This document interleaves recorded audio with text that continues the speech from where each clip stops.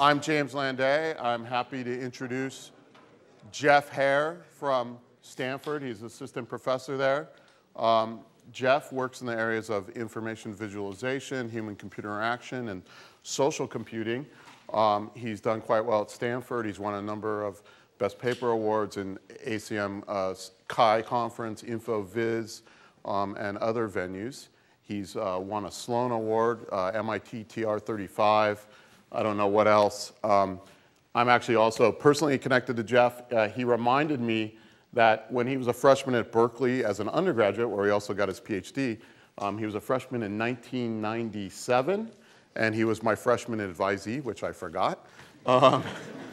And he later did research for me, with me as an undergrad, I should say. Yeah, I would say Jeff advised me, I'm sure. He's done quite well. Worked with Manish Agrawal at Berkeley for his PhD before going on to Stanford, and I think you'll really enjoy his talk. So go ahead, Jeff. Right. So thanks a lot, James. So I'd like to start this talk with a question. How much data do you think we as a human society produced in 2010? So go ahead and form your own mental estimate. And keep in mind this includes every video, every audio recording, every picture taken, every email sent, every tweet tweeted, et cetera, et cetera, et cetera. And just think about it. How much data do you think we're really producing? So it turns out one estimate for 2010 is 1,200 exabytes. That's the same as 1.2 zettabytes, which is a number so large it sort of staggers the imagination. This is on the order of 10 to the 21 bytes. But to put that in perhaps a more useful perspective, this is over 60 million times the size of the Library of Congress. Or another way of thinking about it is you could take DVDs and stack them to the moon and back. And that's how much data we're talking about. And if you happen to think that's an interestingly large number, just wait. So this is growing about a 10x increase every 5 years. So if you think even a tiny fraction of this data is interesting, perhaps for informing governance, business, scientific research, we have a very interesting challenge in how we make sense of this data. And it's coming in a variety of sectors. So this includes physical sensing. In this image, we're actually seeing aggregated traces of GPS sensors in taxi cabs. But you can imagine the sensor installations that are going on for scientific research, or just what we're collecting in the cell phones in our own pockets.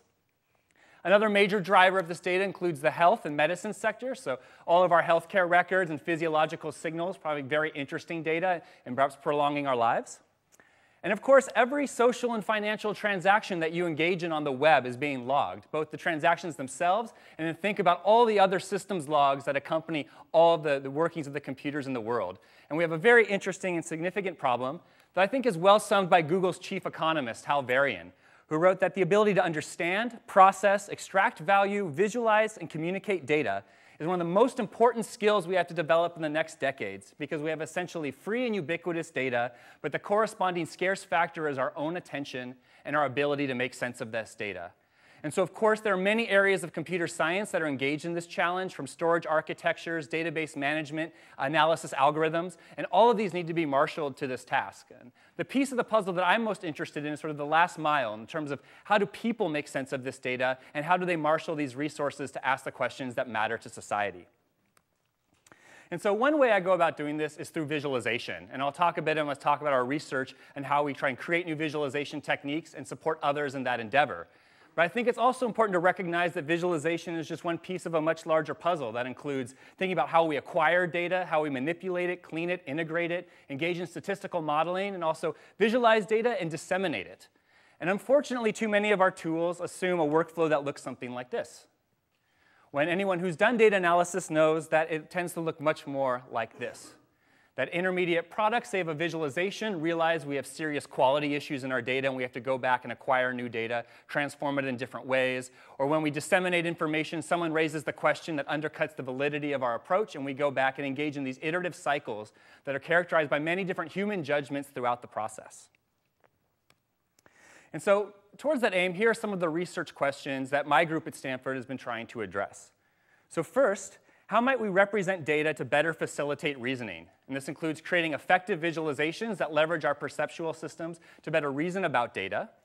And given that knowledge, one, how can we design computer systems to allow us to more flexibly construct the appropriate representations? And then more generally, how do we engage in that life cycle of data analysis by assisting representational shifts through different models of data, visualizations, and statistical models as well? And so I'm going to use this sort of as a rubric for my talk. And initially, we're going to start focusing kind of on the core area for me of visualization. And so let's start with another question. How do you think people create visualizations today? So if someone just make a wager, what is the single most popular tool for creating visualizations now?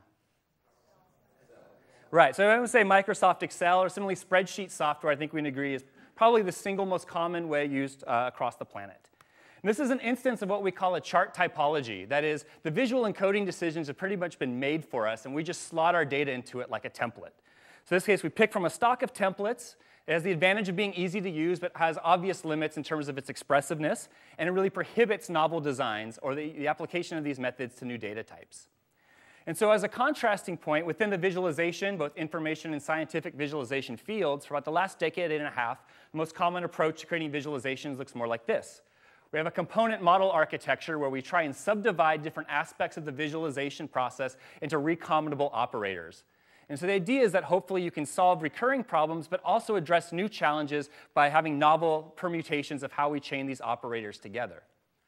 Unfortunately, having built two frameworks that follow this general approach, I can tell you that novel designs typically require extending the software components. That is, you have to write new components that plug into these systems in order to achieve new designs or new data types. And this typically requires software engineering, so it tends to work well for programmers, but not for more general audiences. And so one of the research challenges we sought to address is how can we create a more flexible language for expressing visualizations? And so we were inspired in this endeavor by a quote from John W. Tukey, the famous statistician. He wrote an article over 50 years ago, which is actually very prescient in many ways and holds true today. And he wrote that today's first task is not to invent wholly new graphical techniques, though these are needed, but rather we have most vitally to recognize and reorganize the essential of old techniques, to make easy their assembly in new ways, and to modify their appearances to fit new opportunities. And so this got us thinking about what is sort of a fundamental abstraction in which we can talk about the design of visualizations in a way that's broadly accessible. And so one of the insights we had inspired by Tukey was to think most simply about a graphic as a decomposition of data representative marks. So rather than thinking in a top-down manner about how we combine different high-level operators to construct a visualization, how can we specify the visualization in terms of the actual visual marks that we perceive? And how do we create a grammar for expressing visualizations that maps data to these different elements? And so now what I'd like to do is give you an idea of some of the things that we can create once we start building languages with this idea. So here's a classic visualization. This is from the 18th century, so by William Playfair, who invented many of the different graphics that we've come to know today. It turns out over 200 years ago, someone actually had to invent the pie chart, and William Playfair was just the man to do it. And one of the things that we thought about was, well, sure, we could try and recreate common visualizations today, but that's not really the expressive barrier that we're reaching for. Rather, let's go back to when visualizations were drawn by hand and see if we have the requisite expressiveness to recreate those. So this is, of course, a recreation of this famous chart showing the combination of the price of a mechanic, their wages, the price of wheat, and also the reigning monarch in England at the time. Similarly, here's another classic visualization, this one due to Florence Nightingale, showing deaths in the Crimean War. In this case, what these blue sectors indicate is the number of preventable diseases that better hygiene, those lives could have been saved. Of course, from this point, we want to move on to more modern visualizations that support various levels of interactivity. But before we do that, we would not be complete unless we were able to recreate what Edward Tufte referred to as possibly the greatest statistical graphic ever made. I'll let you be the judge of that. But in this case, what it's depicting is Napoleon's ill-fated march on Moscow, complete with a time series graph showing the temperature upon the army's retreat. One of the things we want to do in bringing this type of visual expressiveness to the modern age is also be able to mash this up with other technologies as well. Imagine, if you will, this graphic with Google Maps underneath that actually allows you to zoom in and know that not only did the army march on Moscow, but they did not start in Paris, but rather that's actually in modern-day Latvia. And so moving on, we can look at interactive forms of representation as well. So here's kind of a similar overview plus detail display that allows scrubbing of an overview to look at detailed data up close. We can also start to look at multivariate representations of data. This is a scatter plot matrix showing all pairwise projections of a data set. And we can combine this with interaction techniques such as brushing and linking. So for example, I can drag out a region in one plot and then see how that selection of data projects across all the other dimensions in my data set. So for example, to understand clustering or projection across multiple dimensions. Another multivariate approach is parallel coordinates, which is instead of showing a scatter plot matrix, we take each dimension and plot it on a separate axes, and then draw a polyline that connects all points that are part of the same record. So in this case, we're looking at a database of cars. And so for example, I can use dynamic queries along one axis and see for all the cars that are heavy, I see that they have faster acceleration. So this is a lower time from 0 to 60, but have poor fuel economy. And then I can drag and see how this data projects across all the other dimensions simultaneously, in this way trying to aid multivariate reasoning. Looking at other examples as well, of course, geographic data is really common. In this case, we can see all the different airports in the United States, and then interactively query to see where they fly to. So in this case, you can see the network of connections between different airports. And if you're wondering how I'm doing the selection, you notice that as I move the mouse cursor, the nearest element is automatically selected. That's because underneath, we've done a Voronoi tessellation that allows us to pick the nearest element, technique known as the bubble cursor. And then here's another representation. This shows software dependencies within a large software project. So each node here is a class, and they're grouped by package. And then you see all the different dependencies amongst those software modules. So for example, here I can see both incoming and outgoing dependencies for different units. And you'll notice also that the edges have been bundled to aid interpretation. So for example, I can go from a standard layout to actually bundling the spines along the package hierarchy of the code to understand not just individual dependencies, but also how dependencies group across different modules within the software. And finally, in addition to these interactive graphics, we'd also like to support various forms of animation as well. And I apologize that the following is going to be a bit gratuitous, but it does give you a sense for the range of animated transitions we would like our languages to be able to support. And again, the idea is to be able to fluidly support shifts in the different representations so that as we move through different visualizations that allow us to hone our attention on different aspects of the visualization, we can fluidly move through this space. And again, I apologize for being a bit gratuitous. And so our first approach at this problem was a language that we call Protoviz. This is a declarative language for visualization specification. It was developed by my student Mike Bostock with help from Vadim Ogievetsky. And the basic idea of Protoviz is, first, we want just a simple language for graphical marks. So what are the constituent elements of a visualization?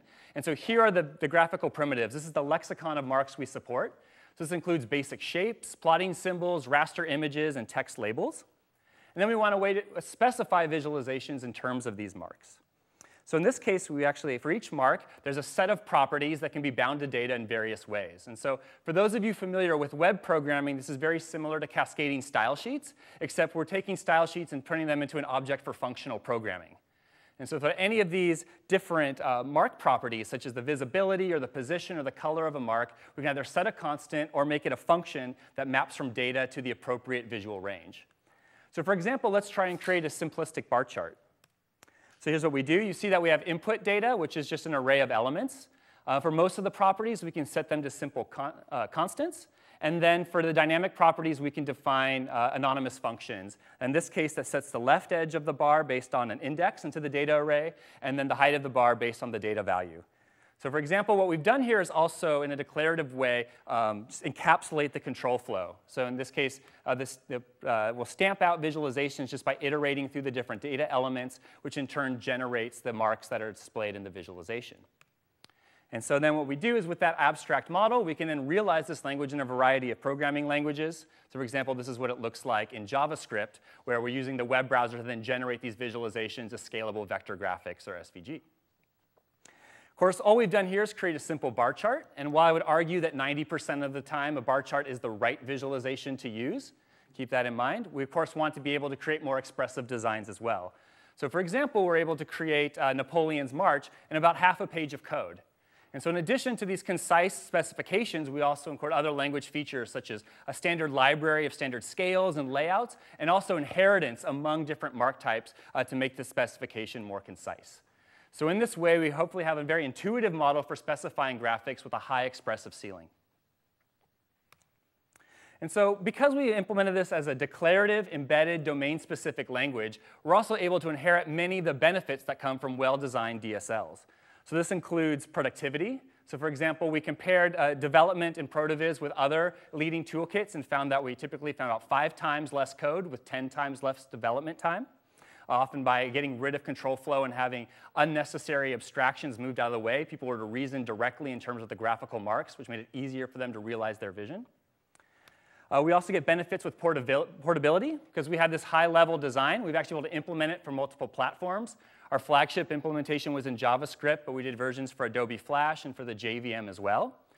And with the JVM, we also had the option of exploring the other benefit of DSLs, which is performance. Because we have this high-level declarative specification, we can actually go in and optimize the performance in a way that's unobtrusive to users writing the code.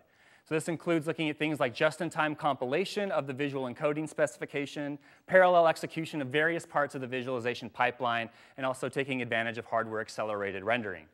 So to give you a sense of the benefits this provides, here's one of the benchmarks we ran, which is interactive graph layout, where we compute the layout for a force-directed layout of a network. We varied the number of nodes and edges on a logarithmic scale here, so basically increasing by an order of magnitude from left to right, and then measured the frames per second in the layout time for this graph. And so here we've compared our ProtoViz Java implementation to Prefuse, which is a bit unfair because I'm comparing to my own prior work, but it was the leading software visualization framework in Java. So we did this, and you do see that we get a 20 times scalability improvement, which means I can now visualize networks that are 20 times larger with the same frame rate as what people were able to do before, while still being able to write this visualization in 10 times less time. So unfortunately, we're not able to achieve similar performance benefits in the web browser for a number of reasons. And so this led us to a new language that was based on our findings with ProtoViz, and it's called D3, and that stands for Data-Driven Documents. And the most primary difference between D3 and ProtoViz was that instead of making visualizations in terms of this lexicon of graphical marks, we instead bind data directly to the document object model within the web browser. So in this case, you take input data and bind it to HTML or SVG elements directly. And by doing this, we're able to cut out the middleman of an intermediate abstraction and get a big performance benefit. But also by speaking the representation that the browser naturally uses, we also removed an expressiveness ceiling in the tool, that as browser vendors add new features, our language can take advantage of them automatically because we speak directly in terms of browser abstractions. And so we've released this as open source software. So you can go download this or ProtoViz or any of our tools. And one of the things that's been great about this is engaging in the open source community, where we have a large and active community of developers. And indeed, it's been used widely by industry and by academia to the point where now D3 is the 27th most popular project on GitHub. So we've had a lot of fun watching different developers create interesting and creative applications of their own. It's also become sort of a prerequisite for many job positions in both the data science and user interface development, including, it turns out, jobs here at University of Washington as well. And one of the things that's been really engaging is to watch people and really respected professionals pick up and do interesting things with these tools as well. So for example, here's from journalism. Here's the Washington Post visualizing campaign finance data using ProtoViz. And recently, you may have seen this. The New York Times used D3 to create a suite of visualizations slicing and dicing President Obama's budget proposal. And in addition, professional design firms have been picking up this tool as well. So this is from my colleagues at Stamen Design. And what you're seeing is the backdrop from the MTV Music Video Awards. And all these visualizations, both on premises and online, were driven by D3. And when we started this project, we were thinking about data analysts and scientific research. I had no idea that our tools would also be used to provide Lady Gaga's Twitter tracker. And so in summary, we've been very excited to watch our visualization tools be able to reach millions of end users and help foster a development community of over tens of thousands of visualization designers. And we think part of the way this has been successful is by finding that right language design that enables both expressivity and performance. So this answers a bit of the question I raised at the beginning about how can we create visualizations more flexibly. But I've done a bit of a bait and switch in that I haven't talked about, well, what makes visualizations effective? And so that's another area of research that we actively pursue. So for example, we've turned to using crowdsourcing methods as basically a virtual laboratory for graphical perception experiments. And what you're seeing here is the results from online experiments in which people compare values under different visual encodings, such as position, length, angle, area, et cetera. And we're actually able to quantify how accurate people are with these different visual encodings, which both provides design guidelines and serves as rankings that help inform automated design procedures. More recently, we've also been exploring models of human color perception, and particularly the mapping between color names and perceived color stimuli. And it turns out, both through our own experiments and through prior psychological literature, the way in which people name colors has interesting implications for both what is remembered and people's ability to communicate about what they're seeing. And so by building a model between color perception and linguistic labeling, we're actually able to quantify a number of different design choices one might make with color, and this is leading into new algorithms for automated color palette optimization. And finally, in this space, we've also been exploring computational models of graphical perception. And this is with colleagues in computer vision. So for example, I can take a bitmap image of a chart, and then given that, I can then use machine learning methods to classify the chart type. So basically things like pie chart, line chart, bar chart, et cetera. And then based on that classification, we employ a number of custom-written extraction rules to recover the underlying data set. And by doing this, we might be able to reuse this data, but we can also create new, better visualizations. So in this case, this pie chart uses some highly saturated colors. Thin slices make it difficult to compare small differences in value. So we automatically generate a gallery of redesigned visualizations, including this sorted bar chart that makes it much easier to see small differences among data elements. So these are just some of the ways in which we're trying to explore how to create visualizations more efficiently and also understand what it means to design more effective visualizations in practice.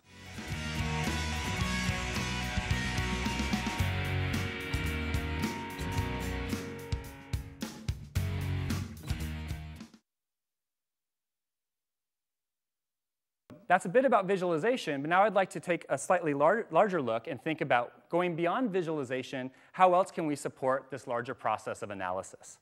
And so what I'd like to talk about now is one project where we're looking earlier in the data lifecycle and thinking about, well, how do we engage in data cleaning and visualization to really advance analysis more effectively?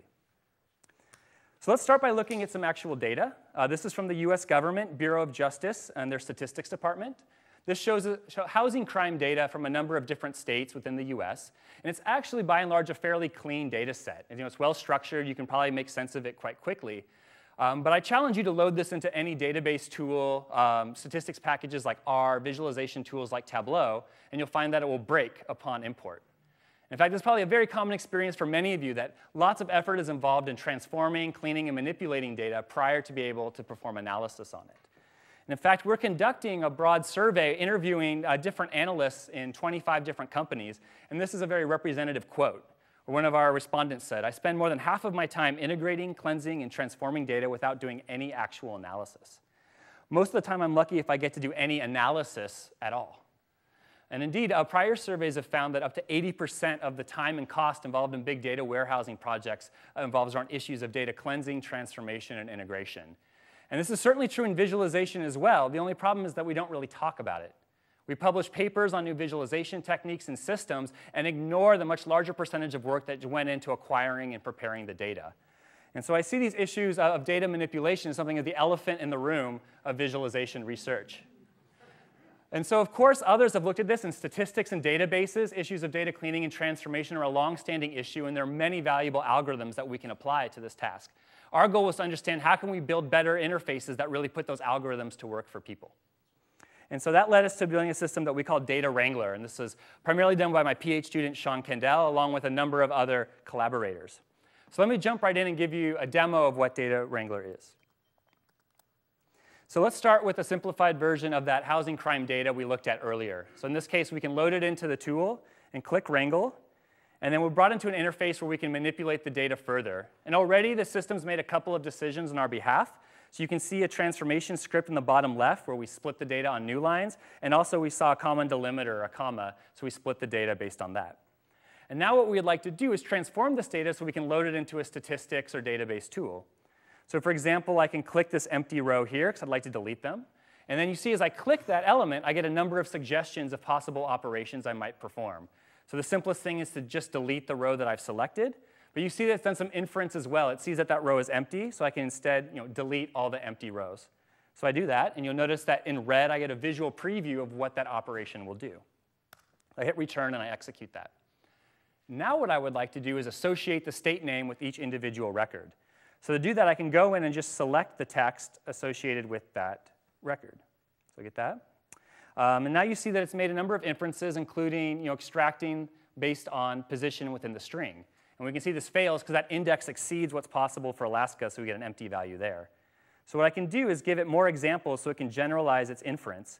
And now you see it's found a regular expression that defines what I want. And I can visually preview that this is the right thing. So now I've extracted the state names, but I'd like to associate them with the records. You might notice that above each column, there's this sort of meter. And this is the number of values that parse according to an inferred type. And here in gray, we see all the missing values. So if I click this gray bar, it gives me suggestions of things I can do with missing data. And that might be deletion, or I can do interpolation. In this case, I'll copy all those values down to fill out the column. Now I'd like to get rid of these extraneous rows with reported crime in. And there's a number of things I could do. Wrangler figured out that most of the values in this first column are numbers, so it flags these strings as type errors. And so I could select by that error status. Similarly, I could select all the missing values in the column on the right. But making operations based on those criteria could be error-prone. So instead, what I'm going to do is select the text reported crime in. And I want to delete rows where that text appears. And I can even give the system a hint to let it know I want deletion operators. So that changes the suggestions I received. And here you see that indeed it found the predicate that I want. So I execute that. And now I have this data, which is relatively nicely formatted. And this is something I could export and load into my database. But at this point, you might have also noted that there's a couple suggestions that appeared on the left automatically. And it turns out many times I want to be able to reshape data as well. So if in this case I wanted to bring it into Excel, I might prefer a cross-tabulation format, similar to pivoting. So in this case is a possible reshape operator, which is because it's dramatically restructuring the shape of the table. I show the preview in the terms of a before and an after view. But in this case, let's skip that and go back to this nice relational format and say that's what we want to export. So to do that, I click the export button. And sure enough, I can export the sample of data that I manipulated, whether it's in comma-separated values, tab-separated values, JSON for web-based formats. But in the process of wrangling this data, I wasn't just manipulating data. As shown in the script down here, I'm actually creating a program in a high-level language. And so what I can do instead is actually not generate the transformed data, but generate the program that will transform that data at scale. So here it is, output is Python code that I can then run on my server, maybe to transform much larger data sets. So in this way, I'm trying to create a bridge between what I can do in the interface and be able to interface with large data stores. So let's review quickly what I've just shown in the demo. So Wrangler really consists of two parts. Underlying that interface is a declarative data transformation language. This is a declarative language for various types of data manipulation, including splitting, merging, extracting, deleting values within records, reshaping tables, for example, to form cross-tabulations, doing lookups based on types. You notice we inferred various types throughout the process, as well as standard sorting and aggregation operators.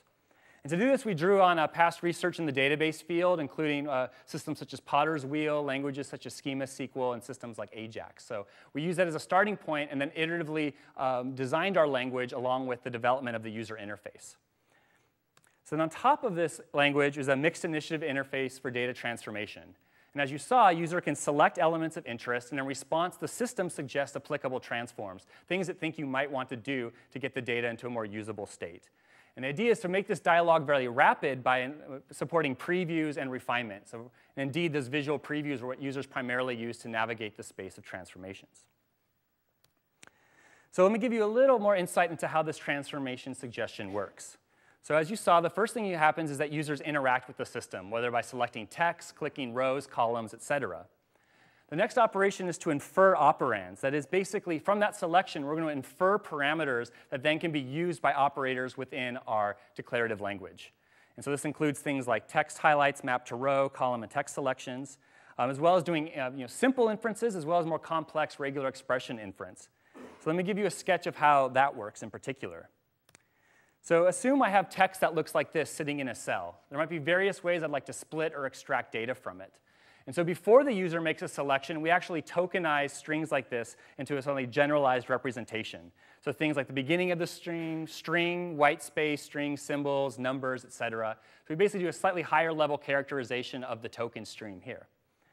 And then assume the user makes a selection. In this case, say they drag over the NLU 02000, etc. Then the system does a number of things in response.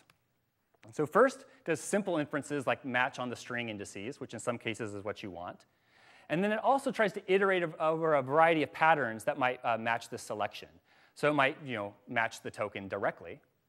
Or it can start to generalize more interesting patterns, like by iterating through or enumerating the space of possible mappings between both the original source text and this higher level representation. We can do things like all instances of LNU number. And these are direct matches. We also search both before and after the selected string to look for matches in terms of things that might have occurred before or after in the data. And then from this, we can just enumerate all these patterns and keep the ones that work. So that gives us a set of operands. And once we do that, we then generate all transforms that can accept those operands as input. We also have some heuristics for filtering out no-ops, and we set unmatched parameters to default values. And when we've done this, we've generated a large number of possible transformations, so we submit this to a ranking algorithm. And this is driven by a number of things. We have our own internal metric of specification difficulty. We also have a corpus of transformations so that more probable things are surfaced. And we also allow user interaction to shift the ranking. So for example, if I click an element in the toolbar, I will prioritize rankings of that, transforms of that type. And at the end of this process, I then simply present the top end in the user interface. And so that's how I end up with these transforms that you saw in the application. So next we wanted to know, well, how well does this tool work? So what we started with was doing a comparison with Excel, which is certainly the most widely used data manipulation tool in the world today. And we actually did the comparison with a very small data set. In no case did it exceed 30 values. And the idea was, well, can we work where manual transformation is actually feasible? Do we still get benefits then? So what we did in our evaluation was test 3 different common data cleaning tasks. So extracting individual elements from strings, imputing missing values, and also performing table reshaping operations. And so then we measured user task study completion time for both Wrangler and Excel within a within subjects design. And then here's our results. And what we found was that in all cases, the median completion time for Wrangler was at least twice as fast as Excel. And this was pretty exciting because, again, this was with very small data sets. So you can imagine how the benefits compound when we deal with much larger data sets. So that even when manual manipulation is completely feasible, we're still over twice as fast as Excel. And in the process, we also observed how people use the Wrangler tool. Indeed, found that suggestions and visual previews were used heavily, and that primarily people use the visual previews to navigate through the transformation space. However, we're also able to observe the types of transforms that cause people difficulty. And as you may have surmised by looking at this data, in the reshape task, we have a number of outliers where people performed rather poorly. And that's because people found it difficult both to specify and to think about tasks that reshape the entire table. So for example, if I start with a table like this, one possible operation is to convert the boys and girls columns to name value pairs like this. This is an operation that we call a fold. And of course, we can do the inverse, which is similar to pivoting, which is an unfold. And again, people found this quite difficult to do. But interestingly enough, these are the type of transforms that are actually quite easy to recognize and apply automatically. So this got us thinking about ways in which, in addition to user-initiated transforms, we might also automatically suggest transforms on behalf of the user. So this is part of the continuing research that we're undergoing. It's like, how do we support better proactive transform suggestion? And for this, we assume that users want to reach a relational table, because indeed, this seems to be the primary use case that we observed. And so to do this, we wanted to create an optimization criterion that we might use to drive some of this automated design. So this is our formula. What you see here, C and R, refer to the row and column sets. And here we have basically simple terms for the number of empty cells, the number of common delimiters within a cell, and then also a measure of type homogeneity. So are all the values of the same type, or are they quite different? And in doing this, we create a score of table quality. 0 is basically perfect according to this metric, and higher values mean tables that are further and further from the ideal of a relational table. So even using this simple metric, we're able to suggest transforms more effectively. So for example, to evaluate this, we actually compared automatic versus manual transformations. So what we did was we collected a large corpus of data sets and then manually transformed each one into a proper relational data table. We then basically play back that analysis process and each time see what suggestions our search algorithm makes using that metric I just discussed, and then we compare the results. And what it turns out is from this, we're actually able to suggest over 53% of the transforms, which is actually better than it might look at first, because what happens is we purposefully avoid transformations that delete data. We don't want to automatically delete data. We want users to make that decision. And also, given the large combinatorial space, we actually avoid doing string extraction rules. And so basically, all the other transform types then get covered by this metric. And so indeed, in the cases where we do make a suggestion, those 53%, we have pretty high precision. That is, the top rank suggestion is the correct one 70% of the time, and the mean rank of that recommendation is 1.6. So What you see is that in addition to being able to manipulate the data directly, our tool also gives these proactive suggestions on the side that we've found in all cases allows them to jump ahead in terms of fold and unfold transformations that are reshaping the table. So that's one of the areas that we're continuing to explore. What we're doing with this now is just a single look ahead within the transformation steps. Future work can look at more sophisticated search algorithms that maybe attempt to suggest multi-step transforms as people manipulate data. In addition, we're also looking at how to make this scale more effectively. We've already written implementations of the Wrangle DSL in both SQL and Hadoop for running on MapReduce clusters. And now we've hooked up the system together, and we're in the process of exploring what sorts of user interactions allow this to work. So you might pull a sample out of a very large database, wrangle it, and everything looks fine, and then you send the script back to run at scale on your cluster. Now, it's very likely that a number of errors will arise in that process that just weren't predicted by your sample. So how do you cluster those results that are coming back and present them to a user in a way that allows them to actually work with this data at scale is one of the primary ongoing projects that we're dealing with now. We also have the issue that as you're adding structure to this data, we can then begin to engage in more advanced visual analytics or visual profiling. For example, moving forward with other aspects of data quality assessment. So things like detecting anomalies and helping people visualize the data in useful ways. And so for that, we've built an add-on to Wrangler that we call Profiler. And the idea is that at the end of doing some wrangling, you then have a relational data set with variables, and here we're able to infer the underlying data types. And then we use that to feed these data into a bank of standard anomaly detectors. So for things like missing data, extreme values, type errors, key violations, things of that sort, that we can then automatically flag in this browser. So then what users can do is then, if they choose, to look at the suggested anomalies. So in this case, we're actually looking at a database of movies. And it turns out the MPAA rating, so things like G, PG, PG-13, has the highest proportion of missing values. So we might then want to ask why. Will this affect my analysis? So if I click that, I then get a visualization of that data field. So in this case, a simple histogram, along with a quality meter that shows me the number of valid values versus the number of missing values. But in addition, what we would like to do is suggest other variables in the data set that may help explain or make sense of that observed anomaly. So then what we do is actually search over both all the other variables in the data set, as well as possible binning strategies using a similarity metric based on the mutual information between the predicted anomaly and the distributions within the other columns. And then using that similarity function as a ranking measure, we then present the visualizations that we think are most likely to explain this anomaly. So then, for example, I can click this missing data value region here and then engage in a linked selection that projects those missing values across all the other attributes within the data set. In doing that, we see the top-ranked suggestion release date has a high correlation with these missing values. And in particular, the ratings did not go into effect, I believe, until around 1970. So now, unsurprisingly, with that additional context, we see that most of those missing values are due to the fact that for those movies, the MPAA rating system didn't even exist. So in this way, what we're trying to do is take some automated statistical processing that flags possible issues and then use automated view suggestion to try and help people understand how those outliers or those errors came about and whether or not they are an impediment to further analysis. So that's some of our ongoing work on data profiling. And then finally, we're also interested in wrangling interfaces for other data types. So right now, I focus primarily on tabular data. As you imagine, there are many other types of data that we would like to analyze as well, including networks and text. And as we move in this direction, it forces us to increase our scope, not just from cleaning and visualization, but really engaging in integration of multiple data sets and engaging in statistical modeling as well. So as I wrap up this talk, I'd like to give you some examples of projects that we're doing in this space. And so the first is in the area of networks. So we built a tool called Orion, which is in many ways like Wrangler, but really designed to help people create models of networks, such as social networks, analyze them, and create visualizations thereof. So what you might have as input is a variety of different tables. So in this case, we have stuff from the ACM Publications database. Our tool includes algorithms for automated key inference. We can figure out foreign key relationships among tables. And then we create a backing data structure that allows us to do search over possible joining paths that might link these data sets together to create networks. So for example, if I'm interested in a social network of authors, then the system can actually query this graph and then return back possible networks that realize that social network, in this case, one in which authors are linked together by being co-authors on a publication. And then we can run any number of batch statistics or visualization techniques over that data. In this case, for example, looking at a matrix display of co-authorship. Also, we've been looking at new ways of representing networks.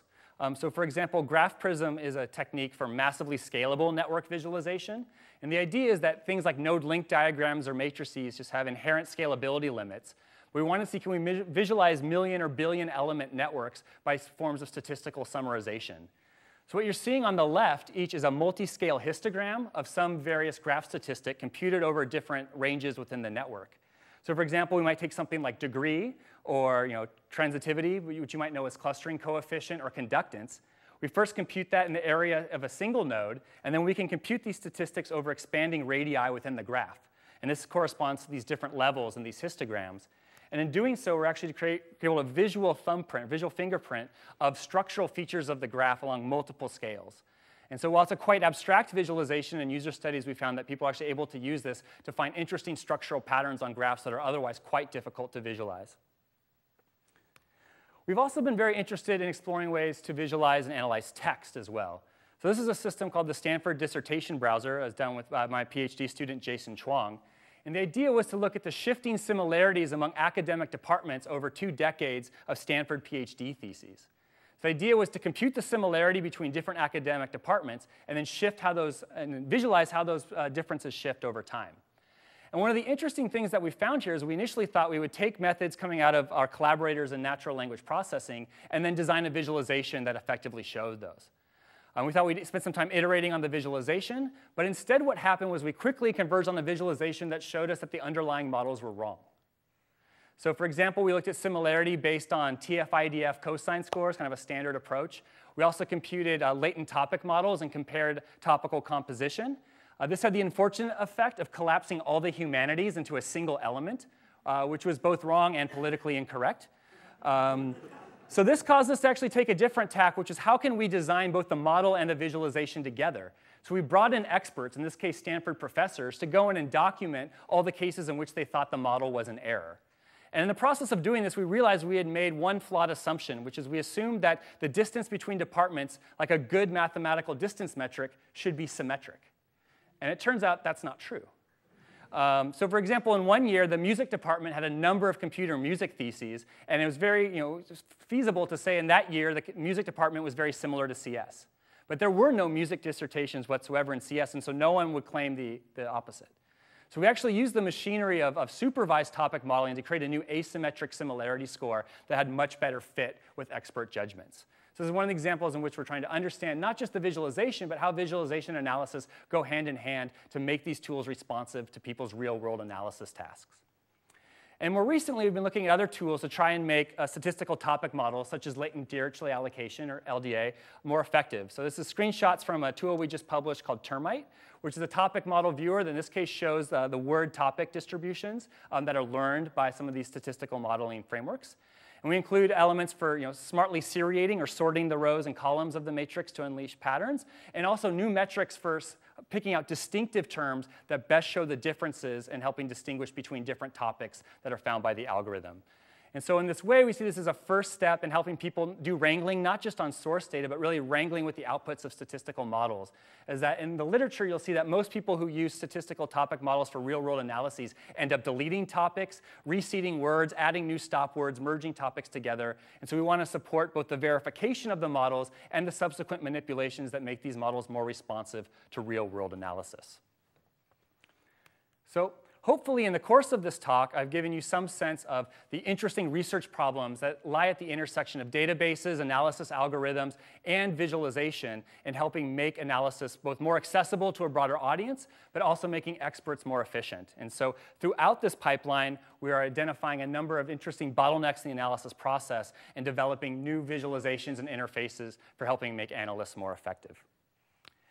So that I'd also like to thank our various funders, including the Boeing Company, Greenplum, Intel, various funding agencies, and also, of course, the people who are really responsible for this work, the many students and collaborators within the Stanford Visualization Group.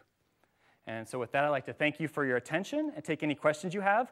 And should you be interested in any of the papers or software, most of which we make open source, you can find it online at viz.stanford.edu. So thank you.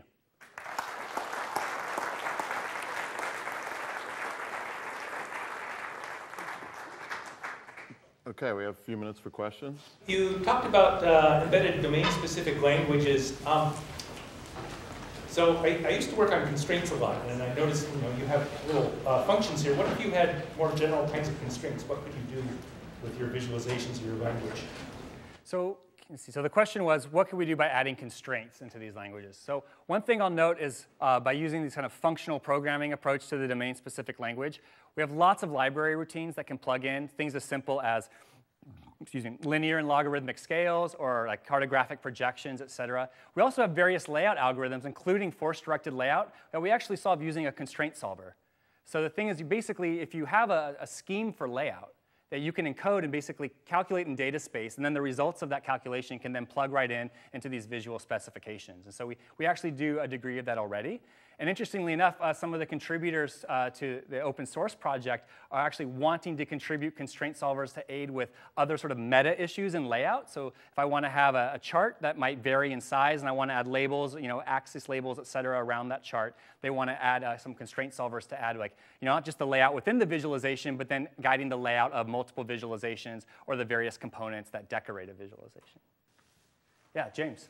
So I'm curious, some of your tools have started really as a declarative language and try to make access to visualization to the non-professional programmer audience. I'm wondering, at what level do you start to run into a ceiling for those tools, as well as can the floor be lowered in terms of making more interactive tools? Absolutely. Kind of like what you've done with Data Wrangler for someone who's not going to program at all, and and there are tools commercially, but kind of where is the space going there? Right. So the question is really kind of the classic UI toolkit issue of floor and ceiling, and what do these approaches enable?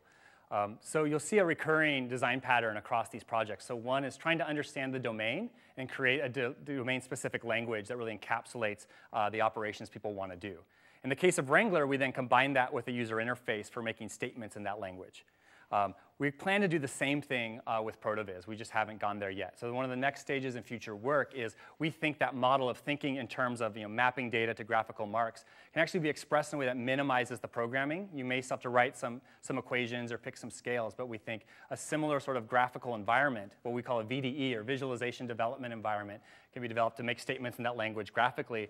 And one of the things I think is exciting is that, like, just as we have autocomplete and grammar correction within word processors, taking some of these other ideas on automated visualization design and surfacing them within the tool, much like we do, suggestion of transformations within Wrangler is a component we plan to explore as part of that research. And so the goal there is hopefully to preserve the expressive ceiling that we've already established, but really open up the field so that people who aren't JavaScript programmers, for example, can build similarly complex and interesting visualizations. Yeah, Steven. So I'm curious to you talked a lot about making things easier for people who want to do analysis, who are probably used to doing visualization tasks. I'm curious to what extent you think we're all going to be using visualization tools in sort of from day-to-day basis, and in which ways? So I think it's going to happen in many different ways. One, we already are. If you're a reader of the New York Times, you already are, or the Washington Post. So even within journalism, the adoption of visualization has been quite high. In terms of analysis, that's already the common approach. So certainly even things like MATLAB and R have extensive plotting capabilities that people are using. I think what's going to be interesting and develop further is, one, the use of visualization in conjunction with modeling is going to get much richer. Certainly an interesting and valuable example is just verifying model outputs. I also think there's a whole range of visual analytic tools that allow rapid exploration of graphs in a non-programming manner. Many of you are familiar with tools like Tableau that already support this in some form. And we're already seeing now with the explosion of investment in analytics companies, certainly that's all the buzz in Silicon Valley right now, people are building a variety of tools of that nature, primarily in a web-based fashion using our tools. And so I expect over the coming years that they can be an increasingly common component of all major analytic packages. I'm not sure I answered your question. Right, but I don't see myself as a user of major analytic packages. Sure. I read email, I write PowerPoint presentations or whatever. So just sort of more kind of end user day-to-day tasks where you see. So I should note, along those lines, actually, ProtoViz is shipping as part of Mozilla Thunderbird. So if you do want to visualize your email, you can use Thunderbird and write ProtoViz scripts in that. So that was nice because Mozilla gave us a locked-in user base, I think about 25 million users with that one.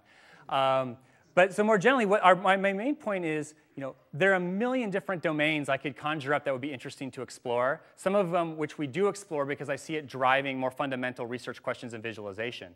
But the larger goal in building these tools is to enable people, whether it's you or your student or someone else who has that idea, is interested in it, giving them the tools so they can do it themselves. And that's one of the primary thing I'd like to enable through this research, allowing people to do that more effectively. Okay, if there's no more questions, we can wrap up, and Jeff will hang around for a few minutes if you have questions. Thank you very much.